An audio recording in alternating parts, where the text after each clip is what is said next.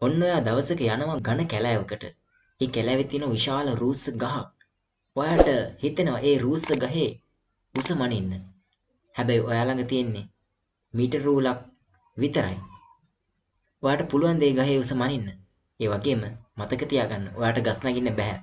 ඔයාට මනින්න ක්‍රමයක් තියෙනවද ගහේ උස? ඔයාට පුළුවන් නම් ගහට නගින්නේ නැතුව ඒ රූස්ස ගහේ උස හොයන්න ඔයා සැබවින්ම දක්ෂයෙක්. සාමාන්‍ය පෙළ කරන නම් කෙනෙක් මල්ලි කෙනෙක් විදියට ඔයාට පුළුවන් නම් ගහට නගින්නේ නැතුව ඒ මීටර රූල පාවිච්චි කරලා ඒ ගහේ උස මනින්න ඔයා සැබවින්ම දක්ෂයෙක්. ඉතින් ඔයාට ඒ විදිහට ඕනම රූස්ස ගහක් ඕනම විශාල ගොඩනැගිල්ලක් ලයිට් කණුවක් ඕනම උස ස්ට්‍රක්චර් එකක උස මනින්න ඔයාට බැරි නම් ඔයාට කලබල වෙන්න කිසිම අවශ්‍යතාවයක් නැහැ. ඒ සඳහා අවශ්‍ය සියලුම දැනුම අරගෙන මම අද ආවා පරිමාණ රූප පාඩමත් සමග. ඉතින් ආයුබෝවන් කියලා පිළිගන්නවා සියලුම දෙනාම KV Iroshan YouTube නාලිකාවට. ඉතින් මේ වීඩියෝ එක අවසන් වෙනතුරු බලන ඔයාලා හැමෝටම හැකියාව තියෙනවා මේ ලෝකේ තියෙන ඕනම උස බිල්ඩින් එකක ඕනම උස කුළුණක ඕනම උස රූස්ස ගසක වුණත් උස මැනීමේ හැකියාව තියෙනවා. ඒ විතරක් නෙවෙයි ඔයාට පුළුවන් ලයිට් කණුවක උස එහෙම නැත්නම් ඔයාගේ පාසලේ තියෙන කොඩි කණුවේ උස වුණත් ඔයාට ඒකට නගින්නේ නැතිව සෙවීමේ හැකියාව තියෙනවා.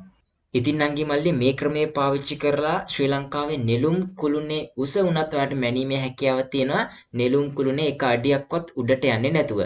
ඉතින් ගොඩක් නංගිලා මල්ලිලා මේ පරිමාණ රූප කියන පාඩම එච්චර සැලකිල්ලට ගන්නෙ නැති වුණාට මේ පාඩම නංගි මල්ලි අපේ ප්‍රායෝගික ජීවිතයට අපේ සාමාන්‍ය දැනීමට ගොඩක් වැදගත් පාඩමක් වෙනවා. ඒ වගේම තමයි සාමාන්‍ය පෙළ විභාගෙදී පරිමාණ රූප ආශ්‍රිත නිර්මාණ ගණන් සහ ත්‍රිකෝණමිතිය ගණන් සාමාන්‍ය පෙළ විභාගයේදී සුලභව ලැබෙන ගණන් ආකාර දෙකක් තමයි නංගි මල්ලි. ඉතින් ඒක නිසා මේ පරිමාණ රූප කියන පාඩමට අඩු සැලකිල්ලක් දක්වන්න එපා. මේකත් ගොඩක් වටින වැදගත් පාඩමක්. ඉතින් නංගි මල්ලි පරිමාණ රූප ගැන කතා කරනකොට අපි මුලින්ම දැනගන්න ඕනේ වචන දෙකක් තියෙනවා. ආරෝහණ කෝණය සහ අවරෝහණ කෝණය කියලා කෝණ දෙකක්. ආරෝහණ කෝණය කියලා කියන්නේ අපේ ඇස තියෙනවා මෙන්න මේ වගේ තැනක. අපේ ඇස් මට්ටම තියෙනවා මෙන්න මේ වගේ රේඛාවක. ඒ වගේම මෙන්න මෙතන තියෙන වස්තුවක්. මුලින් අපේ ඇහැ තියෙන්නේ අපේ ඇස් මට්ටම තියෙන මෙන්න මේ රේඛාව ඔස්සේ. එතකොට මේ වස්තුව දිහා බලන්න අපට සිද්ධ වෙනවා අපේ ඇස් මට්ටමේ ඉඳලා උඩට බලන්න. එහෙම නැත්නම් අපේ ඔළුව උඩ පැත්තට හරවන්න සිද්ධ වෙනවා. අන්න ඒ හරවන කෝණයට තමයි කියන්නේ ආරෝහණ කෝණය කියලා. ඉතින් දැන් ඔයාලට පැහැදිලි ඇති අවරෝහණ කෝණය කියන්නේ මොකක්ද කියලා. මෙන්න මේ විදිහට ඇහැ තියෙනවා. මෙන්න මේ රේඛාව ඔස්සේ තමයි ඇහි මට්ටම තියෙන්නේ. අපි මුලින් ඉන්නේ මෙන්න මේ ඇස් මට්ටම ඔස්සේ. ඊට පස්සේ වස්තුවක් තියෙනවා පහළ. එතකොට මේ වස්තුව දිහා බලන්න නම් ඇස් මට්ටමේ ඉඳලා පහළ බලන්න ඕන. එහෙම නැත්නම් ඔළුව පහළට හරවන්න ඕන. ඉතින් ඒ වගේ අවස්ථාවලදී අපේ ඇහැ කොච්චර පහළට හැරෙව්වද කියන එක මානෙන කෝණය තමයි අවරෝහණ කෝණය. ඉතින් අපේ ඇස් මට්ටමින් උඩට බලන කෝණය ආරෝහණ කෝණය, ඇස් මට්ටමින් පහළට බලන කෝණය අවරෝහණ කෝණය. ඉතින් මේ දෙක ඉස්සෙල්ලම හොඳට මතක තියාගන්න ඕනේ ගණන් වලට යන්න කලින්. ඉතින් ඊට පස්සේ නංගි මල්ලි අපිට මේ කෝණය එහෙම නැත්නම් මේ ආනතිය මනින්න පුළුවන් ක්‍රමයක් තියෙනවා. ඒකට උපකරණයක් තියෙනවා නංගි මල්ලි. ඒකට කියනවා ආනති මානය කියලා. එහෙම නැත්නම් ක්ලයිනෝමීටරය කියලා කියනවා. ඉතින් මේ කෝණය මැනීම සඳහා පාවිච්චි කරන උපකරණයට කියන නම තමයි ආනති මානය. මේ උපකරණය පාවිච්චි කරලා ඊටමත් පහසුවෙන් අපට ඕනම කෝණයක් මැනගැනීමේ හැකියාව තියෙනවා. දැන් අපි යමු නංගි මල්ලි සිරස් තලයක පරිමාණ රූප කියන අපේ ඊළඟ මාතෘකාවට. ඉතින් මම වීඩියෝ එක පටන් ගන්නකොටම කියපු උදාහරණය තමයි මේ තියෙන්නේ. ඔයා කැලේකට ගියාට පස්සේ ඔයා දකින්න ලොකු රූස්ස ගහක් මෙන්න මේ වගේ. ඔයාට මේ ගහට නගින්නේ නැතුව මේ ගහේ උස මනින්න ඕනි නම් ඒක කරන්න හරිම ලේසි මේ පරිමාණ රූප පාවිච්චි කරලා ඒක කරන ආකාරය අපි දැන් බලමු. අපි දන්නවා නංගි මල්ලි ගසකට සූර්යාලෝකයේ වැටුණාට පස්සේ මෙන්න මේ විදිහට සෙවණැල්ලක් ඇති වෙනවා. ඔයාට මේ ගහේ උස මනිනවා වෙනුවට ඊටම පහසුවෙන් පුළුවන් මේ සෙවණැල්ලේ දිග මැන ගන්න. ඒක මට ඇවිල්ලා තියෙනවා මීටර් 6ක් කියලා. ඉතින් ඔයාට මුලින්ම සිද්ධ වෙනවා නංගි මල්ලි මේ ගසේ උස හොයන්න කලින් මෙන්න මේ රූපය ඔයාට කඩදාසි කොලයක ඇඳ ගන්න. ඉතින් කෙනෙකුට හිතන්න පුළුවන් මීටර් 6ක් දිග කඩදාසියක් අපි ළඟ නැහෙනි කියලා. ඔව් ඔයාලා ළඟ මීටර් 6ක් දිග කඩදාසියක් නැහැ. ඒක නිසා තමයි මෙතනදී අපි පරිමාණයක් කියලා එකක් අර්ථ දක්වලා තියෙන්නේ. එතකොට නංගි මල්ලි මීටර් 6ක් දිග කඩදාසියක් අපිට ගහ අඳින්න බැරි නිසා මෙන්න මේ මීටර් 6 නිරූපණය වෙන විදිහට සුදුසු පරිමාණයක් අපි තෝරගන්නවා. පළමුව සුදුසු පරිමාණයක් තෝරගන්නවා. මම ඒක මෙන්න මේ විදිහට තෝරගත්තා. ඔයාට කැමති විදිහට ඒක තෝරගන්න පුළුවන්. ඔයාට පහසු විදිහට. පරිමාණ රූපයේ සෙන්ටිමීටර් 1කින් මීටර් 1ක සැබෑ දුරක් දක්වමු. ඒ කියන්නේ මෙන්න මේ සැබෑ භූමියනේ මේ තියෙන්නේ. මෙන්න මේ සැබෑ භූමියේ මීටර් 1ක දුරක් මම මගේ කඩදාසියේ පෙන්වන්නේ 1 සෙන්ටිමීටර් එකකින්. අපි අඳින කඩදාසි කොලේ 1 සෙන්ටිමීටර් එකකින් සැබෑ භූමියේ මීටර් 1ක් එහෙම නැත්නම් සෙන්ටිමීටර් 100ක් නිරූපණය කරනවා. එතකොට මේ සෙන්ටිමීටර් 1 කියලා කියන්නේ අපි අඳින කඩදාසි කොලේ. එතකොට මේ සෙන්ටිමීටර් 100 කියලා කියන්නේ සැබෑ භූමියේ දුර. එතකොට මේ දෙකම තියෙන සෙන්ටිමීටර වලින් නිසා මේ සෙන්ටිමීටරට මේ සෙන්ටිමීටර සුළු වෙලා ගිහිල්ලා අපට පරිමාණයක් එනවා 1ට 100යි කියලා. එතකොට මේ වගේ රූප අඳිනකොට රංගී මල්ලේ අපට පරිමාණයක් අර්ථ දක්ව ගන්න සිද්ධ වෙනවා. ඒ පරිමාණය හැමෝටම තේරෙන විදිහට තමයි මෙන්න මේ විදිහට අනුපාතයක් විදිහට ලියලා තියෙන්නේ 1/100 කියලා. මේ ඩොට් දෙකෙන් නිරූපණය වෙන්නේ අනුපාතය කියන ලකුණ. අණු කියලා තමයි අපි කියන්නේ 1/100. එතකොට මේ ඩොට් දෙකට දකුණු පැත්තේ මේ පැත්තේ තියෙන්නේ 100 කියලා. ඒකේ තේරුම තමයි සැබෑ භූමියේ නිරූපණය කරන දිග තමයි මේ පැත්තේ තියෙන්නේ. මේ ඩොට් දෙකෙන් වම් අත පැත්තේ තියෙන අපි අඳින කොලේ කොච්චරකින්ද ඒක නිරූපණය කරන්නේ කියලා. මම ආයෙත් පැහැදිලි කරන්නම්. අපි අඳින කොලේ එක ඒකකයකින් නිරූපණය වෙන්නේ සැබෑ භූමියේ ඒකක 100ක් කියන එක තමයි මේකේ අර්ථය වෙන්නේ. ඉතින් අපි දැන් පරිමාණයක් අර්ථ දක්ව ගත්තා. සැබෑ භූමියේ 1 මීටරයකින් අපි නිරූපණය කරන කඩදාසිය පෙන්වන්නේ සෙන්ටිමීටර් 1ක්. එතකොට මෙතන තියෙන්නේ මීටර් 1ක් නෙවෙයි මීටර් 6ක්. එහෙනම් 1 මීටරයකට අදාළව මම කඩදාසිය පෙන්වන්නේ 1 සෙන්ටිමීටර් 1යි නම් මීටර් 6කට අදාළව මට මෙන්න මේ ගහේ හෙවණැල්ලේ දිග සෙන්ටිමීටර් 6කින් නිරූපණය කරන්න සිද්ධ වෙනවා. ඒක මම මෙන්න මේ විදිහට දක්වලා තියෙනවා. A වල ඉඳලා B දක්වා ඒ කියන්නේ මේ ගසට අදාළ සෙවණැල්ලේ දිග සෙන්ටිමීටර් 6කින් මම මේ අවස්ථාවේදී නිරූපණය කරලා තියෙනවා. ඒ වගේම තමයි නංගිය මල්ලියේ මේ ගසේ හෙවණැල්ල ඉවර වෙන තැනත් ඇත්ත ගසට අදාළ මුදුනත් අතර මෙන්න මේ විදිහට කෝණයක් තියෙනවා. අන්න ඒ කෝණය ඔයාලට මැනගන්න පුළුවන් නම් ඒක මෙන්න මෙතෙන්දී මේ විදිහට ලකුණු කරගන්න පුළුවන්. කොහොමද මේ කෝණය මනින්නේ? ඔයාලට පුළුවන් අර මම කලින් කියපු විදිහට ආනතිමානය පාවිච්චි කරලා මේ කෝණය හොයන්න. ඒ විදිහට මේ කෝණය මැන්නට පස්සේ ඒක ඇවිල්ලා තියෙනවා අංශක 50යි කියලා. එහෙනම් ඔයා අඳගන්න කඩදාසියේ ඔයාට පුළුවන් කෝණමානය ආධාරයෙන් අංශක 50 නිරූපණය කරන්න. ඒ වගේම මෙතන අංශක 90ක් නිර්මාණය කරන්න. ඉතින් මේ රේඛා දෙක දික් කරාට පස්සේ C කියලා ලක්ෂයකදී ඡේදනය වෙනවා. ඉතින් එතනදී ඔයාට පුළුවන් මෙන්න මේ විදිහට ABC කියලා ලස්සන ත්‍රිකෝණයක් නිර්මාණය කරගන්න. ඉතින් ඒක ඍජුකෝණී ත්‍රිකෝණයකුත් වෙනවා. ඉතින් නංගී මල්ලි දැන් ඔයාට පැහැදිලිව තේරෙනවා ඇති අපි දැන් ගසට අදාළව පරිමාණ රූපයක් ඇඳගත්තා.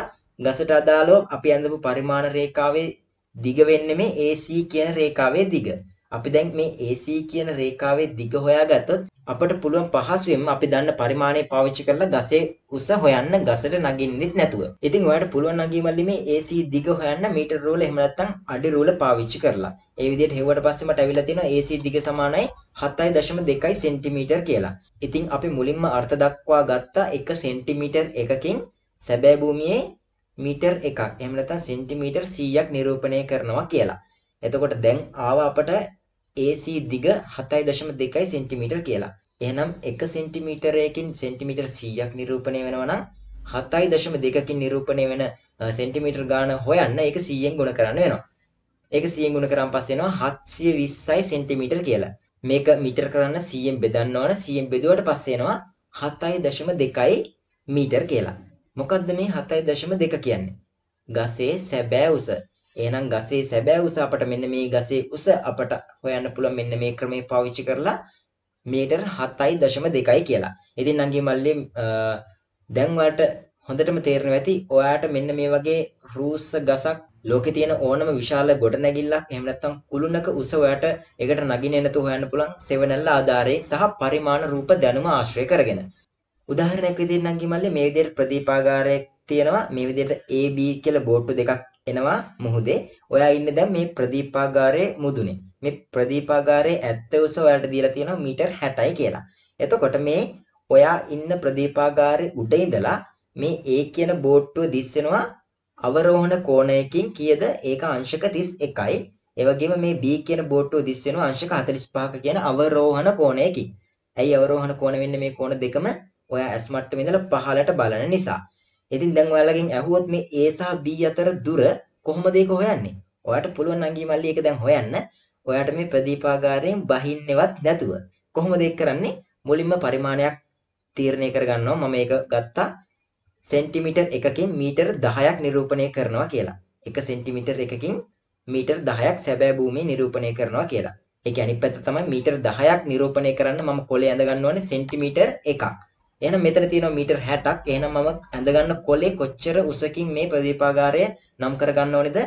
සෙන්ටිමීටර් 6කින්. හරි. ඉතින් නංගි මල්ලි දීලා තියෙන සිද්ධියට අදාළ පරිමාණ රූපයක් මම මේ විදිහට ඇඳගෙන තියෙනවා. මෙතන තියෙන්නේ A බෝට්ටුව, මෙතන තියෙන්නේ B බෝට්ටුව. මෙන්න මේ CD කියන රේඛාවේ දිග මගින් එන්නේ ප්‍රදීපාගාරයේ උස. ඒක මම සෙන්ටිමීටර් 6කින් නිරූපණය කරා. ඇයි මේ සම්පූර්ණ ප්‍රදීපාගාරයේ ඇත්ත උස මීටර් 60යි. ඒක පරිමාණයකට අනුව ගත්තට පස්සේ මම මීටර් 10කින් 1 සෙන්ටිමීටරයක් නිරූපණය කරනවා නම් මීටර් 60කින් නිරූපණය කරන්න මම සෙන්ටිමීටර් 6ක් නිරූපණය කරා. මෙන්න මේ විදිහට. මේක මම ඇන්දේ ඇත්තටම පරිමාණයට අඩි රූල තියලා ඔය සෙන්ටිමීටර් 6ක උස රේඛාවක් අඳිනවා. ඊට පස්සේ නංගි මල්ලි ඔයාලට ප්‍රශ්නයක් ඇති කොහොමද මේ A කියන ලක්ෂ්‍ය සහ B කියන ලක්ෂ්‍ය නිරූපණය කරන්න කියලා. ඒක කරන්නේ මෙන්න මේ විදිහට.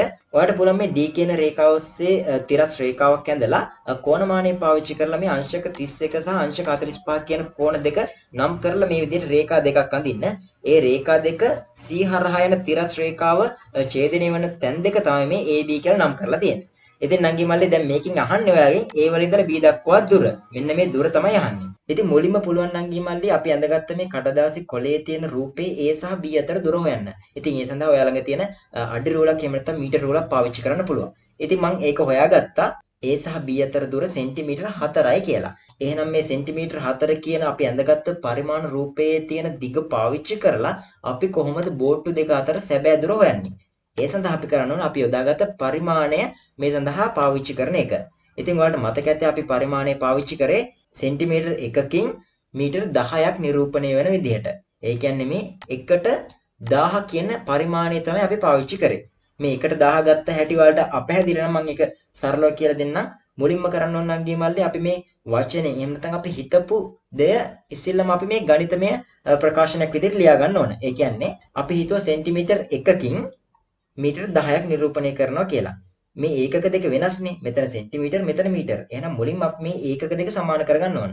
එහෙනම් මම මුලින්ම කරන්නේ මේ සෙන්ටිමීටර් 1 කියන එක නම් මේ විදිහටම 1යි කියලා මෙතන ලියා ගන්නවා. ඊට පස්සේ මේ මීටර් 10 කියන එක නම් මම සෙන්ටිමීටර් වලින් ලියනවා. අපි දන්නවා මීටර් 1කට නම් සෙන්ටිමීටර් 100ක් තියෙනවා. එහෙනම් මීටර් 10කට සෙන්ටිමීටර් 1000ක් තියෙනවා. එහෙනම් මට පුළුවන් මෙතන නංගි මල්ලි මීටර් 10 වෙනුවට සෙන්ටිමීටර් වලින්ම 1000යි කියලා දාන්න. එතකොට අපි ඇඳගත්ත කඩදාසියේ 1 සෙන්ටිමීටර් එකකින් සැබෑ රූපයේ සෙන්ටිමීටර් 1000ක් නිරූපණය වෙනවා. ඒක තමයි මේ 1ට 1000 කියන අනුපාතයේ තේරුම. එතකොට අපි දැන් හොයාගත්ත A වල ඉඳලා B දක්වා අපි ඇඳගත්ත කඩදාසි කොලේ දිගනස් මෙතන 4යි කියලා ආවා. එහෙනම් අපි ඒකට අදාළ සැබෑ භූමියේ දිග හොයන්න මේ 1000 ගුණ කරන්න ඕන 4ෙන්. 1000 4ෙන් ගුණ කරාට පස්සේ මට එනවා 4000යි සෙන්ටිමීටර් කියලා. මේක මීටර කරන්න මම 100ෙන් බෙදන්න ඕන. 100ෙන් බෙදුවට පස්සේ එනවා මට A සහ B බෝට්ටු දෙක අතර සැබෑ දුර මීටර් 40යි කියලා. ඉතින් මෙන්න මේ විදිහට නංගි මල්ලි ඔයාට ඕනම ගාණක් හොයන්න පුළුවන් මේ පරිමාණ රූප කියන දැනුම පාවිච්චි කරලා. ඉතින් ඔයාට මේ ඇත්තටම ප්‍රායෝගික ජීවිතේ හොයන්න බැරි මේ A සහ B බෝට්ටු දෙක අතර දිග ඔයා දන්න පරිමාණ රූප දැනුම පාවිච්චි කරලා ඊටම පහසුවෙන් හොයන්න පුළුවන්. ඉතින් දැන් ඔයාලට පුළුවන් මේහා සම්බන්ධව ගණන් හදන්න. මම ඉදිරියේදීත් මේහා සම්බන්ධව ගණන් විශාල ප්‍රමාණයක් හදනවා. ඉතින් ඒ සඳහා ඔයාලට මේ වීඩියෝස් ලබා ගැනීම සඳහා ඔයාලට කරන්න සිද්ධ වෙනවා පල්ලෙහා තියෙන රතු පාට බටන් එකක් subscribe කියලා. ඔයා මගේ channel එක තවදුරටත් subscribe කරපු නැති කෙනෙක් විදියට ඉන්නවනම් ඔයාලට පුළුවන් subscribe කරන්න. ඒ වගේම ඊට එහා පැත්තේ තියෙන bell icon එකත් click කරන්න. එහෙම වුණොත් තමයි මම දාන වීඩියෝ එකක් ඔයාගේ ළඟටම නොමිලේ ගෙන්වා ගැනීමේ හැකියාව තියෙන්නේ. ඉතින් මේ වගේම තමයි නංගි මල්ලේ සියලුම පසුගිය විභාග ප්‍රශ්න පත්‍ර, සියලුම ආදර්ශ ප්‍රශ්න පත්‍ර, ඒ වගේම සියලුම සිද්ධාන්ත සහිත මිලියනයක් වටින PassMe app එකක් ඔයාලට Play Store එක හරහා download කරගන්න පුළුවන්. සාමාන්‍ය පෙළ ගණිතයේ විෂය විතරක් නෙවෙයි, සාමාන්‍ය පෙළ විද්‍යාව, ගණිතය, සිංහල ඉතිහාසය, බුද්ධ ධර්මයේ, ඉංග්‍රීසි සහ උසස් පෙළත් විෂයන් ඇතුළත්ව තමයි මේ PassMe app එක නිර්මාණය කරලා තියෙන්නේ. ඉතින් ඔයාලට පුළුවන් ඒ තමයි පහසුවෙන්ම Play Store එකට ගිහිල්ලා PassMe කියලා type කරලා PassMe සහ PassMeVideo කියන app දෙකම ඔයාගේ දුරකථනයට දැන්ම download කරලා dialog number එක පාවිච්චි කරලා register වෙන්න. ඉතින් මේ පණිවිඩය මතක් කරන ගමන් සියලු දෙනාටම ජයග්‍රාහී අනාගතයක් ප්‍රාර්ථනා කරනවා.